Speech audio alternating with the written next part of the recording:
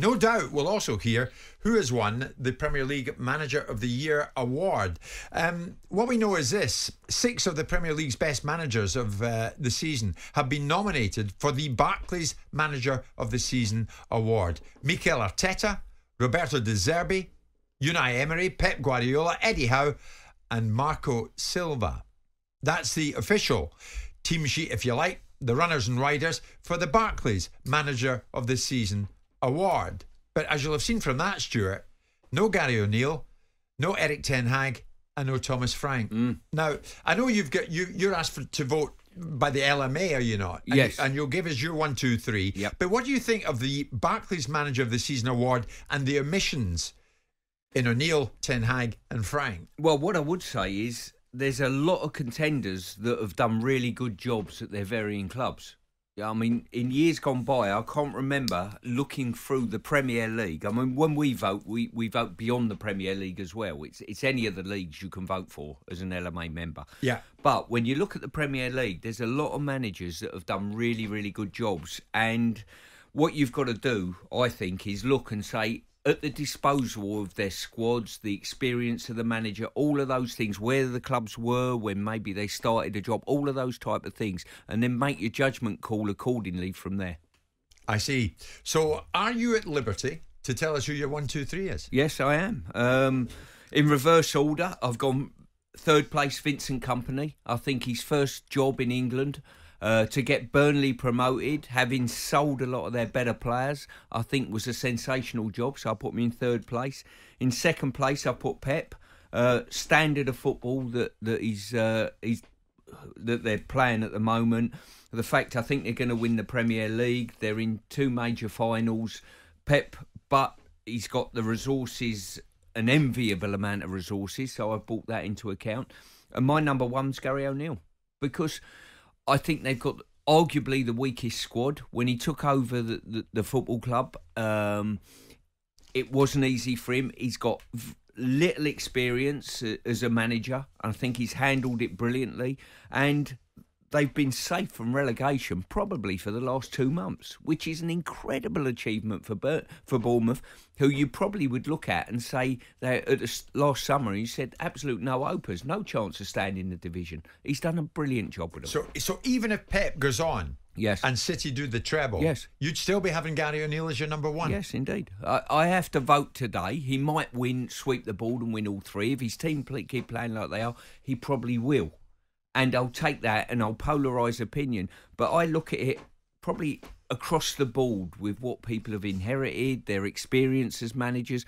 Pep's done this continually for year after year. So there's no surprise there for me, what he's done.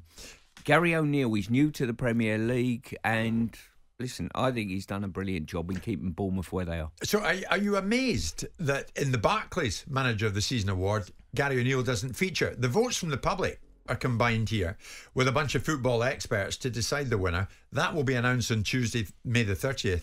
It won't be Gary because he's not in the shortlist. Yeah, I'm surprised he's not on there. There might be I would turn around and say, well, he might have done a better job than Marco Silva. Playing devil's advocate. I can see why Eddie Howe's on the list and 1 or 2 others are on the list, but I just look at it and think that the one thing is there's so many good contenders and each supporter from each club all champion their own manager, whether you're a Brighton fan, whether you're a Villa fan, whether you're a Newcastle fan. If you're an Arsenal fan, I can understand that. I still think Gary O'Neill is hard done by not being on that list, personally. Do you agree with that, Simon? I hear what Stuart's saying. And I heard you say there, under your small club bias. Brentford fans would argue, no, we're a big club now, we're getting bigger, Bournemouth would be the same. But I totally understand where you're getting to. I was being slightly facetious, to be honest. Thomas Frank's not on it. No, Gary's not on it. Well, it depends. Depends what you yardstick awards based upon. Stuart is speaking from the people, for the people, and because of the people sort of mentality. But the reality of it is that it really is defined, I suspect, by remarkable achievements and being at the very top of the pyramid in achieving things and winning things. I think often is the blueprint that people will vote on. If your criteria is to appreciate the fact that someone narrowly avoided a catastrophe or avoided losing something, then that's a reasonable scenario to vote under. I think that where Stuart is right, I think Vincent Kompany should be in the equation because he's taken something that was completely broken, reformed it, put it back together again and won a league with it. And I think looking outside the Premier League is a very good thing to do because it's not the only part of football that should exist. I think Eddie Howe turning a football club round on its heels in 18 months and putting it in the Champions League is quite remarkable with a moderately reasonable level of spend in comparison with the other side you expect to get in the top 6. And I think Pep Guardiola is winning Premier Leagues for fun and dominating football, changing the landscape, dominating the opportunities in Europe now with limitless funds. Well, it doesn't matter if you've got limitless funds. You've still got to manage them properly. We can all have limitless funds. Chelsea have just proved it. No, but what does that do? It gets them the best players. He makes them better, obviously. I agree with that. But it doesn't necessarily get you the best team, does it? I mean, it's a bloody helpful a part of it, but we all know in this day and age that the key component of a manager's skill is not going on the grass and coaching these fellas, is managing them and making sure that their minds are right and their tactical setup is right and you're expecting and demanding the very best from them. Because if these highly paid footballers that are international footballers in every incarnation don't know how to play football, then there's something fundamentally wrong. The bottom line is Pep Guardiola is top of the tree, Eddie Howe is second and Vincent Kompany's third in my order. But you've gone, Stuart, not for Pep as your number one because he is giving all this all the funds. No, because he's the Wolfie Smith of punditry. He's sitting there, power to the people. Gary O'Neill saved Bournemouth. Would you like to answer that? Scurrilous accusation. He's just took me back to the 70s, you know. Tooting Wolfie Smith. Exactly. The tooting popular front speaking now. Who's your number one, Simon? Pep. So Pep. Listen, if City fans come on or other people come on or Simon comes on and says, look, if Pep sweeps the ball and wins all three things and puts up a case for that, it's difficult for me to argue on that. I like to scratch under the surface when I'm asked to vote for my manager of the year because I know how difficult it is to take over a football club that were off rock bottom like he had with limited budget, with a team that had been beaten 9 at Liverpool, I think, and all of those type of things. And to be a rookie manager within the Premier League, all of those type of things, I think he's just done a brilliant job. I really do. He has, by the way, undoubtedly. Yeah. But it depends what your voting criteria is. If your voting criteria is to celebrate the elite, then amongst that you have to argue that Pep Guardiola in his division, Vincent Kompany in his, and to some extent Eddie Howe because of the fact that he's moved this situation to such a ridiculous level of achievement against what it was previously.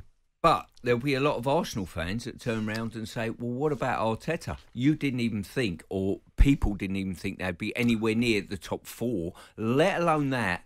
They've pushed Manchester City when no other team in the country have. They were, and he and his team threw it away. So he can't be rewarded for what they didn't. We started with low expectations, and when we had an opportunity and we were sailing away with the league, we choked, and then be rewarded as manager of the year. Actually, Stuart, you're getting a fair bit of backing. I can see a lot of the messages coming in. There's Jim and Leighton. Totally agree with Stuart Pearce and Gary O'Neill. And Simon, this is the Barclays Manager of the Season award. Obviously, favours the elite. The award has gone to the title-winning coach 24 out of 29 times. Yes. So the criteria. So the criteria must be set in the minds of those. There must be a parameter in which you vote. I don't know if you're given any guidelines, but the expectations are Player of the Year. When you go for the Player of the Year, do you pick someone that's in an inauspicious side, or do you pick a standout Player of the Year? Do you pick Kevin De Bruyne at Man City for his wonderful achievements, or do you pick the boy at top for Bournemouth because he helped them get out of a relegation battle? You'll end up picking Kevin De Bruyne most of the time. Yeah. The criteria that we're guided by is the line of within what they've got at their disposal, as well as it's easy to say who wins the league, I'll have them.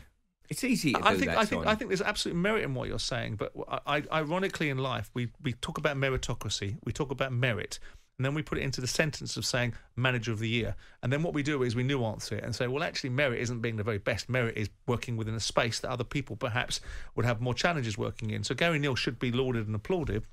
And perhaps there should be different categories of awards. But then you'd be into a situation of awards for awards' sake, wouldn't you? Pep will end up winning it this year. There's no doubt about that. But yours is a wasted vote. Jim White and Simon Jordan. Monday to Thursday morning, 10 till 1. On AM, on DAB, via the talkSPORT app and on your smart speaker. talkSPORT.